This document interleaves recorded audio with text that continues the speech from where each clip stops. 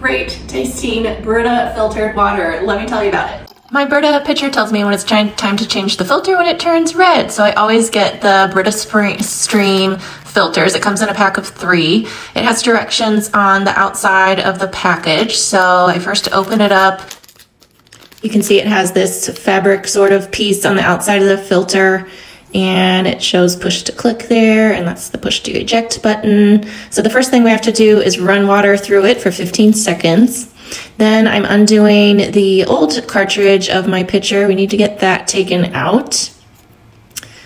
And then I'm putting the new filter in. Your pitcher may be a little bit different, but mine to just click in there and then connect it to the spout to put it back into the pitcher. And the first load of water into the pitcher you want to not drink, so I usually take what I use to water my plants and I fill that up with the first load of water, and then you throw away the old filter and you're done and ready to drink great tasting clean water.